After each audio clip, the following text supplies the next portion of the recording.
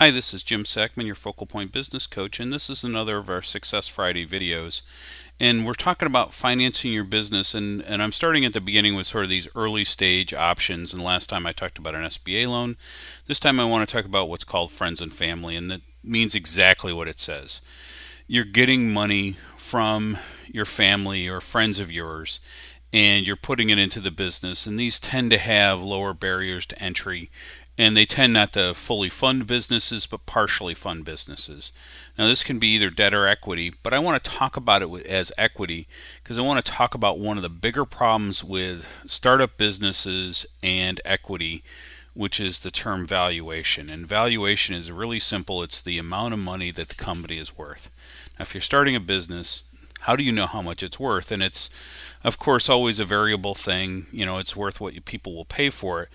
But I want to give an example of kind of what this is. And let's say you put $1,000 into the company and you issue yourself 1,000 shares of stock. So each share of stock is $1,000. Now you sell another 100 shares to a friend. So now the business is worth $1,100 and they have 100 shares of stock, or about 9% of the company. And that's where this works. The question really is how do you actually get around this notion of your company is now worth $1,100 and your friend now owns about 9% of it? That can be quite a touchy situation because there's not a lot of, especially in startup businesses, there's no this long-term cash flow or asset base which you can base a valuation on. There's not a book value. So these tend to be based around sweat equity and intangible assets. And sweat equity is pretty simple. It's the amount of work you put into a business for free as you're starting it up. And intangible assets are all that intellectual property and all that thought you've put into how the business is going to be created and work. And really, that's the basis for a valuation at this stage of a company.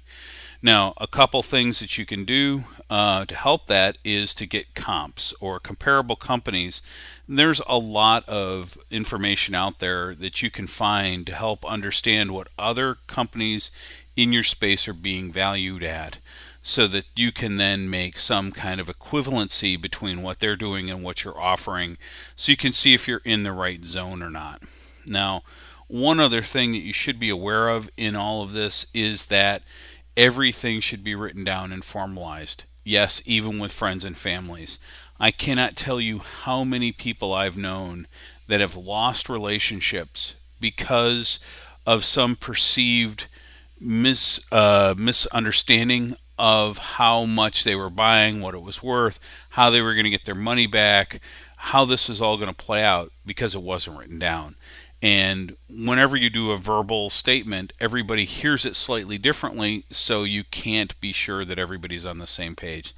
So write it down, get it as a formal legal agreement, and then go forward to your friends and family. So this is Jim Sackman from Focal Point. Change your business, change your life, and have a great day.